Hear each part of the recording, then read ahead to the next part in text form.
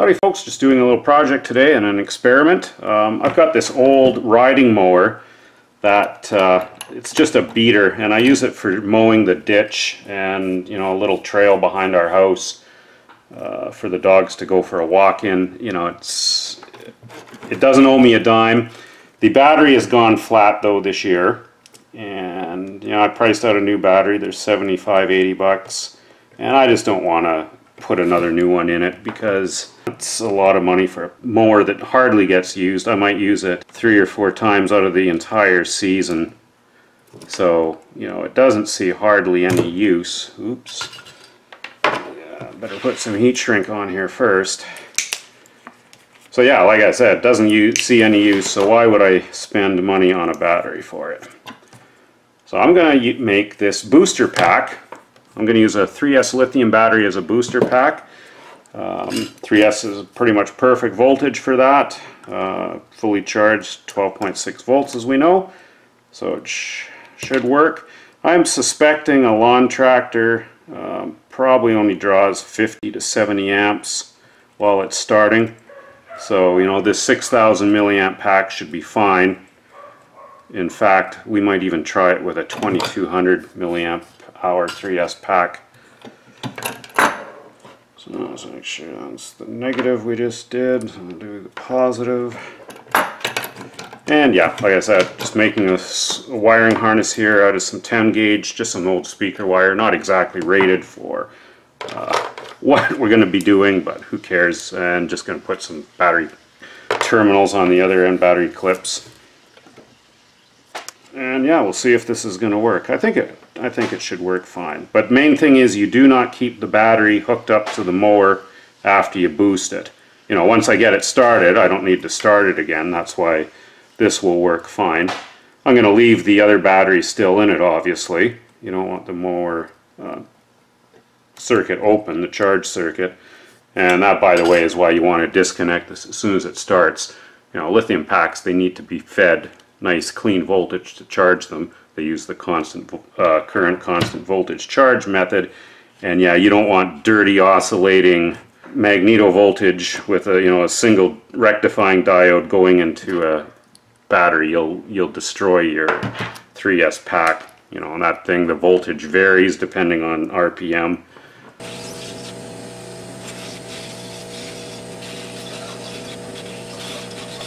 Okay, now I'll do the clip ends. Just got the wires pre-tinned, of course. Just want to make sure we got the right polarity here. So I've got the battery clip soldered in, and just made sure the polarity, double and triple check that the polarity, that you've got your positive going to your positive and the negative going to the negative. So I guess we'll head out to the lawn tractor and see if this will work. Out at old POS mower, batteries at the back there under the seat, and here's the working end, and I'll just show you how the battery is completely stone cold dead. Try to turn it, as soon as it hits the compression stroke. So nothing in that battery. So we'll hook our little booster lithium pack up and see how she goes. And I'll put an amp meter on it. We'll see what kind of current is being drawn. Got our two 3S packs. So we've got a 6,000 milliamp hour and a 2,000 or 2,200. Sorry. We'll try the 6,000 first. And I don't have these packs fully charged. I just threw them on the charger for a little bit. So, I'm guessing they're about 85–90% charged. I'll just check the voltage. It's over storage, but 11.9 volts. Hopefully that's showing up. 11.92. So not fully charged. Fully charged, they'd be sitting around 12.6. So we'll just hook this up. Positive to positive, negative to negative. And we will plug it into the battery. Get our meter out again. And we will hook it up. So hopefully you can see now what this is going to draw. Trying to get it so there's no glare. If I could hold it at a good angle, but I've got to be starting the mower there. I think that's pretty good. Not too much glare there. So I'm just going to crank it over. We'll see what the current is, see if it even works. Just throttle it right to full here.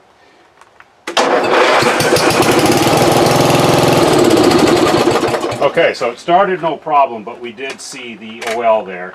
So it's drawing more than 40 amps, so we'll go up to 400. And I'll see if we can see what it goes up to here.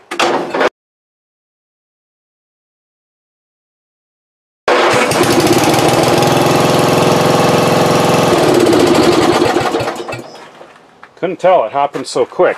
But the main thing is, it starts fine with a 6000. Again, not even fully charged, so it's not even at full voltage.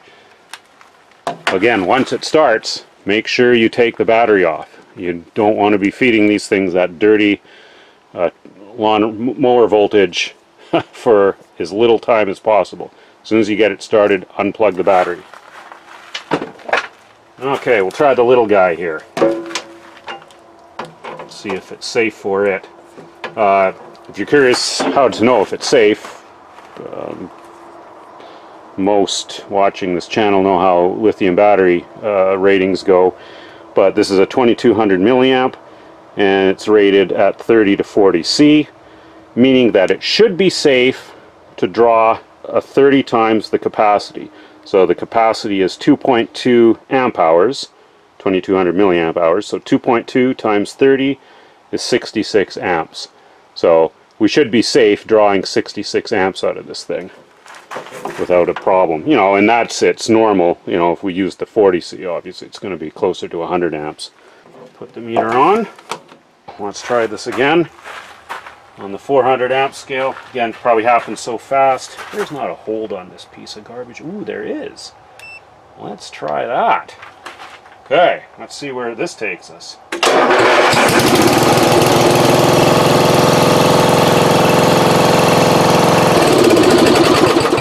So again, the little guy had no problem starting it, but, so how do we bring back the hold? Did bugger all, didn't it? Well, let's try it without the hold. Okay, contact.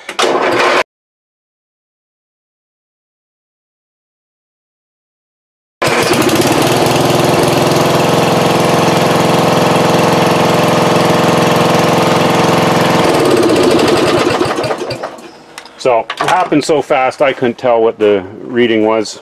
I'll have to look at it on the video just like everyone else. But again, no problem doing it with the little guy. So yeah, if you've got an old lawn equipment that needs a starter battery and your starter battery is going and you don't feel like investing in a new one because you hardly use it or whatever the reason may be, and you've got 3S lithium batteries, you could try doing this and seeing if you could, you know, use your lithium packs as little booster packs. And you know, once the mower is started, probably won't have to restart it again, so you don't have to worry. So just an idea for anyone who wants to try it out. Cheers folks, have a good one.